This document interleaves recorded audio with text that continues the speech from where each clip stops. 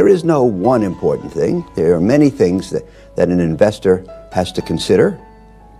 But the truth is, the most important thing is risk.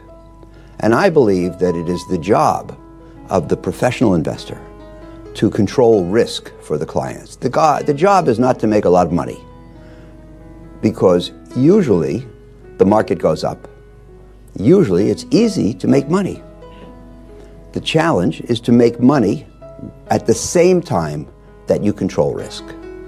And a portfolio which has the opportunity to make money, but with the risk under control, is, in my opinion, the mark of the professional investor. First, the truth about investing. Most investors cannot see the future better than anybody else. And trying to predict the future will not produce investment success.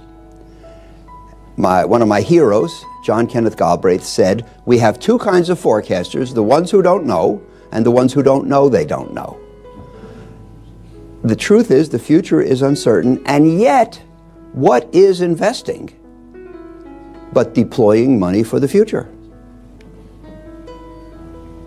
Now, most investors act as if they can see the future, and they base their investment decisions on their view of the future. Either they think they can, or they think they have to pretend that they can for their business. Now, I think it's dangerous, because if it turns out that they really can't, as I believe, then there's a problem.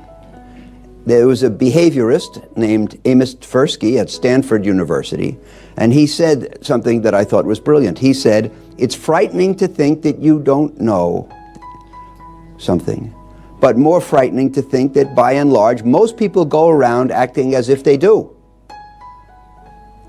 We have an American humorist, Mark Twain, who said it even better. "It's not what you don't know that gets you into trouble. It's what you know for certain that isn't true." And this is extremely important. I can't emphasize enough the importance of keeping this in mind. If everything you say, as for me, if every sentence you say starts with the words, "I may be wrong, but," or "I don't know, but," then you're unlikely to get into trouble. The way you get into trouble is thinking that you really do know what the future holds, and of course, in my opinion, being wrong. Now, in our business, once in a while, somebody gets famous for a particularly brilliant prediction. But it usually turns out that they can't repeat that. And so I say that our business is full of people who got famous for being right once in a row. And of course, being right once in a row doesn't do any good, because you never know if the next one has any value. But that's the way it is. And almost nobody is right much more than once in a row. And everybody in our business makes predictions of what's going to happen. And if you look at the great investors of the world, virtually none of them got famous by being able to predict the future of what we call macro. And when I'm talking about forecasts today, I'm talking about the macro. Economies, markets, currencies, interest rates. These are the big picture factors. They're very important. Everybody would like to know what they imply, but they just can't. And Warren Buffett said to me one time, "For a piece of information to be desirable, it has to satisfy two criteria. It has to be important, and it has to be knowable." And the macro is extremely important. And everybody says to me, "How can you not base your investment approach on macro? It's so important." I say, yes, but it's not knowable. And if it's not knowable, then trying to base your approach on macro is really a waste of time, or worse. Now, one of the main reasons for the difficulty of making predictions is the enormous influence of randomness. And, you know, things often, we know how it should go, but something else occurs instead. Impossible things happen all the time, and things that are extremely likely to happen fail to happen all the time. Now let's go back in my country to November of 2016. There were two things that were considered certainties, not probable, certainties. Number one, Hillary Clinton would be elected president. And number two, if by some quirk of fate Donald Trump won, the market would collapse. And so instead, Trump won, and the market went straight up. And if that's not enough to convince people that they don't know what the future holds, then I don't think I can. Nothing is more common than investors who are right for the wrong reason, and they get famous. But of course, we shouldn't follow them. That's the importance of randomness. I think that investors should accept the fact that they can't see the macro future and restrict themselves to doing the things that are within their power. These include gaining insight into what I call the knowables: companies, industries, and securities. And those are things where you can know more than the other person if you work hard and have skill and wisdom. And the other thing we can do is we can behave in what I call a contrarian or counter-cyclical way, and that's most of what I'll talk about this morning. How do you prepare for the future if you don't know it? And the answer is, we may not know what lies ahead, but we should understand where we are today and what that implies for the cycle. And I think it's possible to improve investment results by making tactical decisions based on where we stand today and whether it calls for more aggressiveness or more defensiveness. And these decisions do not have to be made on the basis of guesses about the future. They can be made based on an understanding of the present. Where are we today? And what does that imply for the future? And what does that imply for how we should behave? So, the thing that gets most people into trouble in investing is not the inability to see the future. It's the inability to control their own emotions. And we'll talk a lot about that today. Investors swing like a pendulum between fear and greed, and optimism or pessimism, risk tolerance and risk aversion. And usually they swing in the wrong direction. And they warm to things as things go well and prices rise, and they get afraid as things go poorly and prices fall. And we want to try to do the opposite. Most investors behave pro-cyclically. They follow the cycle rather than anti-cyclical, as I will describe. And it's essential, in my opinion, to behave counter-cyclically. The cyclical ups and downs do not go on forever. Usually if they feel like they will. They feel like there's either a virtuous circle that will make things go well forever, or a harmful circle that will make them go badly forever. But usually that's not the case. Usually we have ups and downs. And 45 years ago, somebody did me the favor of explaining to me, gave me the greatest gift, the greatest regalo, the 3 stages of the bull market. And if you understand this, you're almost ready to become a professional. The first stage, when only a few exceptionally bright people understand that there could be improvement. The second stage, when most people understand that improvement is actually taking place. And the third stage, when everybody believes that things will get better forever. So if you buy in the first stage, when most people don't see a better future, when there's very little optimism included in asset prices, you get a bargain and you can make a lot of money. If you buy in the second stage, when everybody understands that improvement is taking place, you don't get a bargain, you do okay, you follow the cycle, you buy in at a fair level. But if you buy in the third stage, when everybody thinks things will get better forever, and when asset prices reflect a great deal of optimism, you pay high prices, which set you up for substantial losses. So the interesting thing about investing is it's not what you do, it's when you do it. It's not what you buy, it's when you buy it, under what conditions, and at what prices. So the key to investing is not buying good things, it's buying things well. And I started at Citibank, which was 50 years ago. The bank bought the stocks of what were called the Nifty 50, the 50 best and fastest growing companies in America. Companies that were so terrific that it didn't matter what price you paid. That was the official theory. And they were selling at very high prices because they were such wonderful companies. And if you came in and you held them for 5 years, my first 5 years in the business, you lost almost all your money investing in the best companies in America. So buying high quality assets is not the key, because they were buying in the third stage. The key is to understand where you are and to buy assets in the first stage and be careful in the third stage. That's a big part of today's message. So it's important to practice what is called contrarian behavior and to do the opposite of what others do at the extremes, because the others are primarily wrong.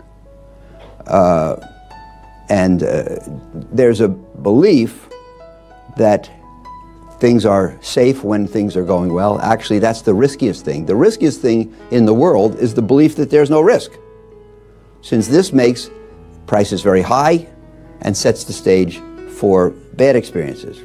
We must sell when others are buying most aggressively and buy when they're selling most aggressively. And Buffett says it great as usual. He says, the less prudence with which others conduct their affairs, the greater the prudence with which we must conduct our own affairs. When other people are unafraid and forcing prices high, we must be cautious. When other people are terrified and selling and pushing prices down, we should turn aggressive. And that's the bottom line. Of course, if only it was that simple. And I believe that there are cycles and that they're extremely important to understand. I believe there always will be cycles. I have followed cycles for 50 years. I think I've been able to help our clients by dealing with the cycles. Why are there cycles? That's really an important question. Why do cycles occur? If the US GDP grows about 2% a year on average, well, why doesn't it just grow 2% every year?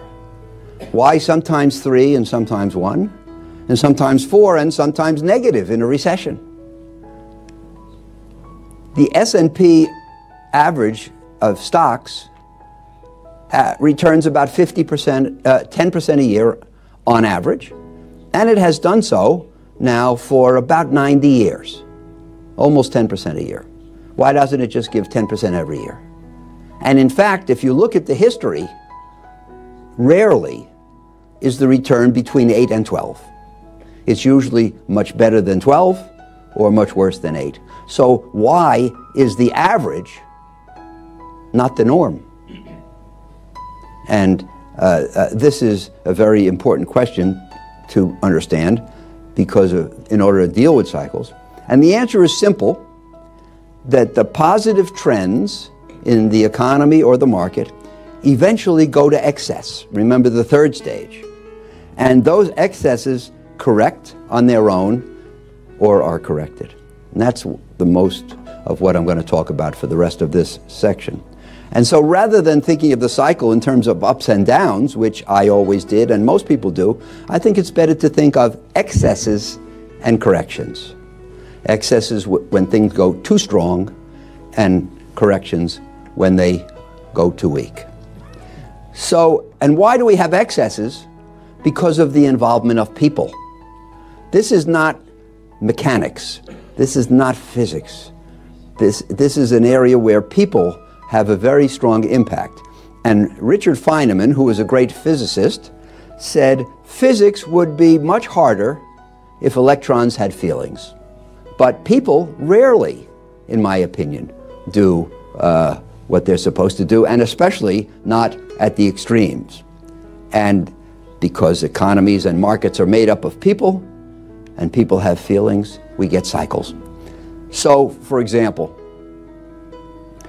positive feelings can make the directors of a company anticipate big demand and build a factory and hire workers and produce for inventory.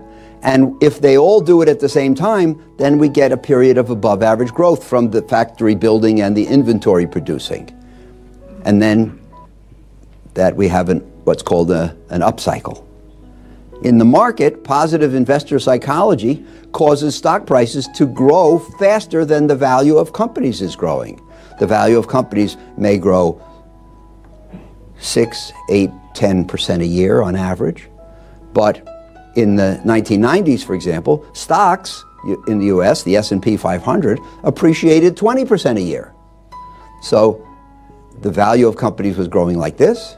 The price of stocks was growing like this. That's dangerous because that creates an excess. And then eventually the excesses can be corrected. So if every factory management builds a new factory and hires workers and produces for inventory in anticipation of strong demand, we may get to a point where there are too many factories and too much in inventory, and earnings are disappointing, and then they close the factories, they lay off the workers, they sell from inventory rather than produce, and we have a period of below average economic growth, or maybe negative economic growth, which becomes a recession. Likewise, if prices outstrip the value of companies for long enough and become too high, they can't stay up, they can't go up further, they have to flatten out or decline. That's a period of correction. So bullish periods are followed by bearish periods. So it's the creation of excesses and corrections, and I think it's better to think of cycles that way than ups and downs. The cycles that I've been talking about, are they dependable or not? And the best way to understand the answer to that question is another quote from our friend Mark Twain, who said that history does not repeat, but it does rhyme. Very important. This is a theme that runs through my book. The details of cycles are always different from one to the next. The amplitude of the fluctuations, the length of the cycle, and the speed of the fluctuations, always different. And also different are the causes of the cycles and the effects of the cycles, the ups and downs. And people nowadays say to me, well, this cycle, which cycle from the past is it like? And it has some characteristics of others, but it's never quite the same. History does not repeat. But there are certain underlying themes that do repeat or do rhyme from one cycle to the other. And if we can learn about them and recognize them, then we can be ahead of the game. So, for example, in my period in this business, I've lived through about a half a dozen important bull markets. And in general, they have certain themes that do repeat. And here they are. Too much optimism, too little risk aversion, and too much capital availability. And if you look at those and you think about those three things in themselves are a pretty good recipe for a bull market. And it's pretty hard to imagine having a bull market without them. So these are the themes that we should associate with a bull market, which is to say, a period of appreciation to excess. Now let's talk about the three. First of all, optimism. Most people think, or many people think, that asset price rises are produced by good events. But the connection is not just between events and prices. It's events and psychology. It's events and how they are perceived that produce changes in asset prices. And the role of perception or psychology in the setting of asset prices is extremely important. all things being equal, a high level of optimism will cause things to be priced high relative to their fair value, or what we call the intrinsic value. So it's the job of the professional, in my opinion, to figure out for each stock, company, or building, what is the intrinsic value? And I'd like to buy when the price is below the intrinsic value and sell when it's above. And I think that's a simple recipe for how an investor should behave. So we have to figure out the intrinsic value, but clearly in a period of great optimism regarding the future, prices will tend to be high relative to the intrinsic value. We want to know that. And the higher the optimism, most of the times the higher the price. And as I say here, if I could know only one thing about every investment that I was considering, it might be how much optimism is priced into the shares. And that's an important element in considering every bull market. Risk aversion. Risk aversion is not a concept that most people think about every day, but it's extremely important. And most people are afraid of losses. That is to say, they are risk averse. And for most people, if they make 1,000 euros, they're okay. But if they lose 1,000 euros, they feel terrible. So the losses count more than the gains for most people. So most people are biased towards risk aversion. And risk aversion is a very, very important ingredient in the markets.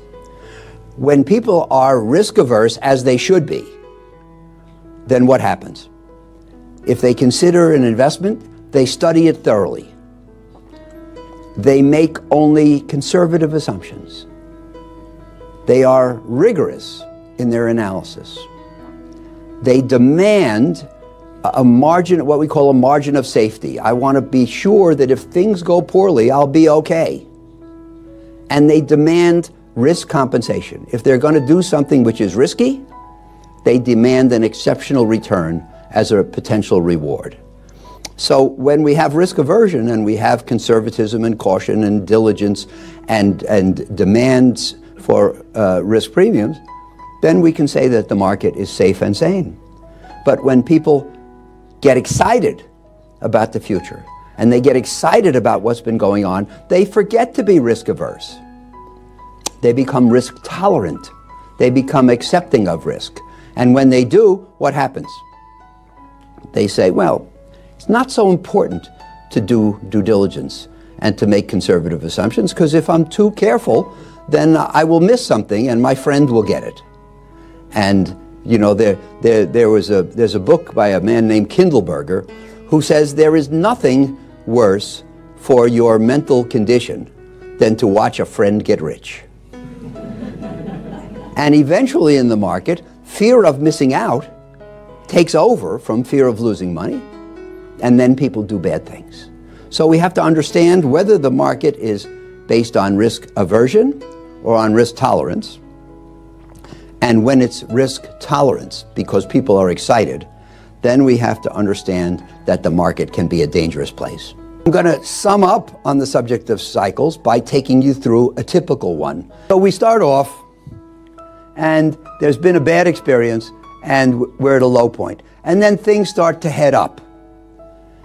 And on the way up, economic fundamentals are improving, and earnings are increasing and beating expectations. And the media are reporting only good news, because that's what they do. And as a result, investor expectations for the future rise, psychology gets stronger, people perceive only favorable developments, capital is readily available, asset prices rise, the holders of assets are happy and want to buy more, and the people who haven't been in the market are unhappy because of jealousy and begin to buy. Everybody wants to buy, nobody wants to sell. Risk aversion evaporates. And what do people say? They say, risk is my friend. The more risk I take, the more money I make. And anyway, I don't see much to worry about. And when that becomes the case, then prices go too high. And eventually, we reach something that investors, professionals call a top. The top, the maximum, the price beyond which the market will not go. And at the top, asset prices are high, prospective returns are low or negative, and risk is high. This is the time for caution. But most people are unable to be cautious at the top, since the high in prices corresponds with the high in emotion. No one's willing to bear the risk of selling and missing out on the future gains. And that's human nature. Eventually, the top is passed, and now we're on the way down. And on the way down, economic fundamentals deteriorate, earnings decline and fall short of expectations, and the media report now only bad news. And as a result, investors' expectations decline, psychology gets weaker, people see only undesirable developments, asset prices fall, holders of assets are chagrined and sell, and the people who haven't held assets pat themselves on the back for their wisdom, but of course refuse to buy. Now risk aversion grows, and investors flee from risk, saying bearing risk is just another way to lose money. I don't care if I ever make a euro in the market again, I just don't want to lose anymore. Get me out. And the worse things go, and the lower prices go, the more people want to sell. And that's human nature. All you have to do is understand human nature. And at the bottom, asset prices are low, and prospective returns are ultra high, and risk is low. This is the time to be aggressive in the market. But most people are terrified at this point because the low in prices corresponds with the low in psychology. And they just can't move ahead because they're depressed and they're cautious. So that's a cycle. And you can see how the events conspire to cause people to do it wrong. There's nothing that says sell at the top other than your own mentality, and there's nothing that says buy at the bottom. And we see this all the time, but this is human nature, and it'll never change. Now, the subtitle of the book is Getting the Odds on Your Side, and that's very important. We never know what the future holds. Remember what I said. You can't do anything which is sure to be right or anything close to certainty. All you can do is get the odds of a favorable future on your side. So the way I think of this, and this is described in the book at length, because I think it's important, is the future is like a lottery. There's a bowl, and it's full of lottery tickets. And the lottery tickets are the possible future outcomes. And there are many of them. And it's because there are many possible future outcomes that the world is uncertain and investing is risky. And something, fate, or whatever you want to call it, reaches into the bowl and pulls one ticket. All the tickets in the bowl are the possible outcomes, and the one that is selected is the actual outcome. And we never know which one it's going to be. You reach in the bowl, you get a ticket. It could be any of the tickets in the bowl, and there are many. Now, does that mean that we can't know anything about the future, that we can't deal intelligently with the future? And no, it doesn't mean that. What we can know is the mix, the character of the tickets in the bowl. Sometimes there are a lot of good tickets and not too many bad ones. And sometimes there are a lot of bad tickets and not too many good ones. So you want to invest when the odds are in your favor. When are the tickets in the bowl most favorable? When are the odds in your favor? When we're at a low. When are the tickets in the bowl unfavorable? When are the odds against you? When we're at a high. So the question is, can we figure out the difference? So when are the odds against you? When are there more losing tickets in the bowl than winners? And the answer is, if you put all the things together that I've said so far, when there's a high level of investor optimism, when investors are spurred on by greed and excitement and jealousy of other people's good results, when there have been good results in the market to date, because that reassures people, when investors are happy with their gains or jealous of the gains of others, when there is unwise risk tolerance, and when there's eagerness to supply capital. And when are these things seen? At cyclical highs. You can't see these things at lows. There's no optimism. There's no greed. There's no willingness to provide capital at lows. If those things existed, we wouldn't be at a low. These things are the fear, the greed, and so forth. They're seen at highs. And when are the odds in your favor? What causes there to be more winning tickets in the bowl than losers? The answer is when there's a lack of optimism, a high level of fear, poor recent market performance, widespread losses, excessive risk aversion, and reluctance to supply capital. And if you see these things, then clearly people are going to be upset and fearful, and as a result, prices are going to be low. And when are these things seen?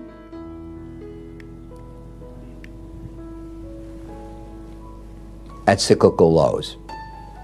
Let's assume that the market really is somewhat above the intrinsic value.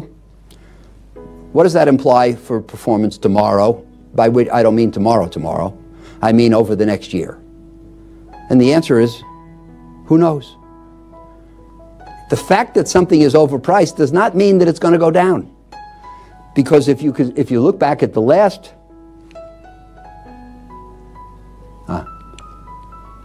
if you look back at the last cycle, the last time we were at the same place, you can see that it went much higher. So the fact that we're a little bit overpriced doesn't mean we're not becoming more overpriced. These trends continue until they stop. But the question is, where are the odds? And it is true that from this point in the cycle, we can have up, or flat, or down. All three are possible. Does that mean that they're equally possible? And the answer is no. We're more likely to have a decline than a gain. The odds are against us when the price is above the intrinsic value, but not to the point where we should have certainty. Knowing where we stand in the cycle and knowing the odds of success can deliver one of the greatest advantages in investors' world, but it's not perfect. Now I'm going to talk about how one goes about investing in what I call a low return world, which is where I think we are. In looking at today's market conditions, and by the way, these remarks do not apply just to Spain, or just to Europe, or just to the US, or just to China, or just to stocks, or just to bonds. These are general comments about all the markets. But when I look out today, I see that the uncertainties are unusual in terms of their number and level, that prospective returns in many asset classes are relatively low, that asset prices range from full to excessive, and risky behavior is common. The bottom line for me of these four things is that we are living in a low return, high risk world.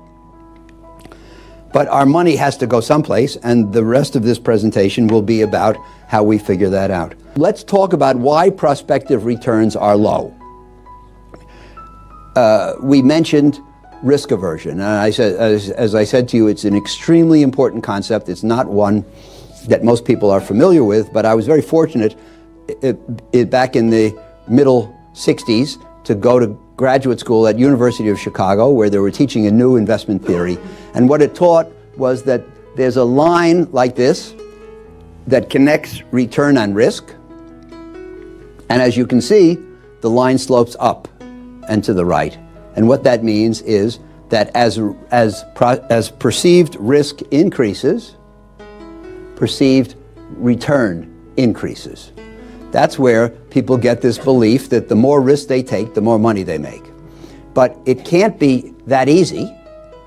because if it was true that you could depend on risky assets to make you a lot of money, then they wouldn't be risky.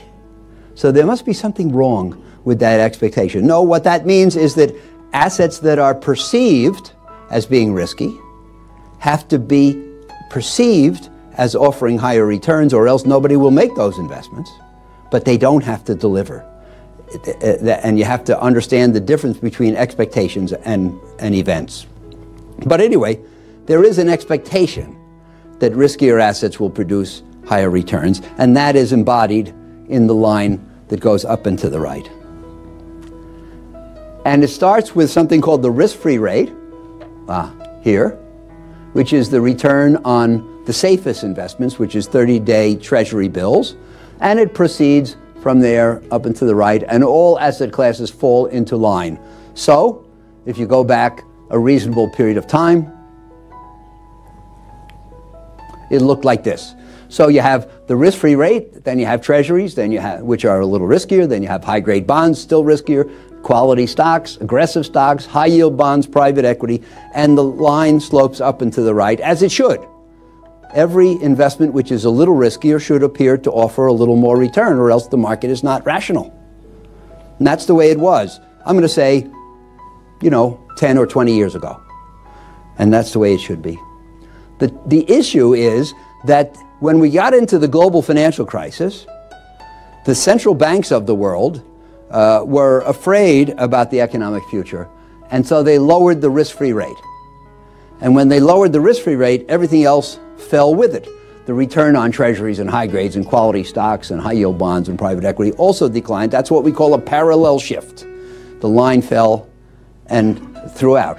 And so the returns on other assets fell into line with the decreased return on the risk-free rate. And that's approximately where we are today. It would not make any sense if the risk-free rate is very low, and of course in Europe there's trillions of dollars of bonds that have negative yields. It wouldn't make any sense for the risk-free rate to be low or negative and other classes to be safely high. So everything falls in line. And so because the rates are low, you can see that the people who used to invest here and get good returns with safety now have to go out here to high-risk behavior to try to get the similar return. And so investors in many markets have taken on increased risk to try to get the returns they want. Too much money is chasing the limited opportunities in risk markets, and the race to the bottom is underway. And as I said before, the 7 worst words in the world are out there today, in my opinion. Too much money chasing too few deals. If that's true, you want to know about it. Maybe you don't want to participate in that giveaway. Now, as investment managers, as your bank, what can we do for you? Everything we do falls under one of 2 headings: asset selection or cycle positioning. Asset selection means trying to hold more of the things that will do well and less of the things that will do less well. And cycle positioning means trying to have more money invested more aggressively when the odds are in your favor, and less money invested aggressively when the odds are against you. It doesn't mean in, out. People always say to me, is this the time to get in or get out? Is it the time to buy or sell? And the answer is it's not black or white. It's more aggressive sometimes and more defensive at other times. And some people say, well, there is no better or worse time to be aggressive or defensive. And I think that that's selling short, because if you say that, then you're giving up on the second of these features. And I think the second pursuit can be very valuable. Now, I believe that there are times for aggressiveness and there are times for defensiveness. When prices are low, pessimism is widespread and investors are fleeing from risk, most investors, that's the time you should become aggressive, or we. But when prices are high and enthusiasm is every place and investors are risk tolerant, that's the time to be defensive. I think it's very easy to see that. It's not so easy to do. It's not so easy to understand. It's not so easy to take the action. But that's the very simple formula. So if you agree, then the question is, which time is this?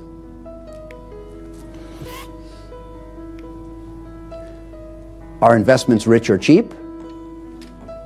Where do we stand in the market cycle? How should we be positioned versus our normal risk posture? Is today, if you have a certain normal risk attitude, today should you be more aggressive or more defensive? It's a very simple question. Should we emphasize offense or defense? Should we worry more about losing money or worry more about missing opportunity? Today, will there be a reward for money and nerve to invest, or will there be a reward for conservatism and risk control? So here's the last slide. As I said to you, I think we're in a low return world, and if so, the options are limited.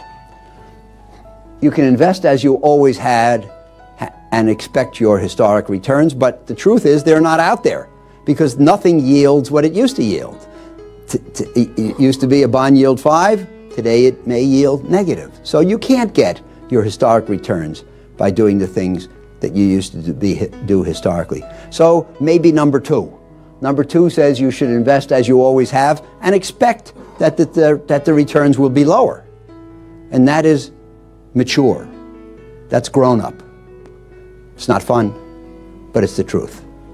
Number 3, you can reduce the risk in your portfolio to prepare for bad times and accept a return which is even lower still. And that is cautious. Number 4, you can go to cash at in your case, a negative return and wait for a buying opportunity. The trouble is, it's tough to wait for a few years, and if the market does well, as it has in our country in recent years, you'll have a lot of regret. Or you can go the other way. You can do 5. You can increase your risk in pursuit of high returns in the belief that you'll get higher returns if you do riskier things. Or number 6, you can put money into what I call special niches and invest with what I hope are special people in the hope that you can do better. Now, in my opinion, none of these is entirely satisfactory. They all have problems. There's only one observation, however. This is all the choices there are. When you're living in a high-risk, low-return world, there's no easy way to make a satisfactory return, so you really have to choose between these. And by the way, that means without number 1, because number 1 doesn't exist. So to me, the right things for today are a mix of 2, 3, and 6. I wouldn't do 4. I don't think it's appropriate to go to cash. The outlook is not so bad and the asset prices are not so high that you should go to cash. And you shouldn't, in my opinion, certainly do number 5. I don't think there's any point today in being aggressive. So some combination, in my opinion, of 2, 3, and 6. And that's what I wanted to tell you today.